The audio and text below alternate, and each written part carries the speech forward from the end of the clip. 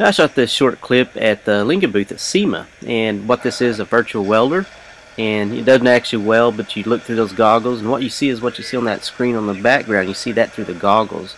Now I gave this a shot, and it didn't really seem like welding to me. It's quite a bit different, but I could see how this could teach you gun angle and speed, and if you're too far away, the porosity, amount of porosity you get, and things like that. But anyway, I thought it was kind of cool, and thought I'd share it with you.